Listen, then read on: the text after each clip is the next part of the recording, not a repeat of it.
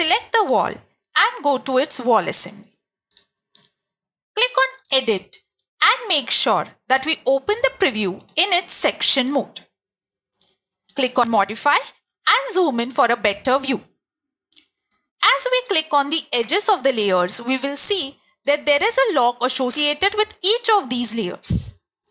We can simply click on this symbol to unlock the concerned layer as required and click on OK.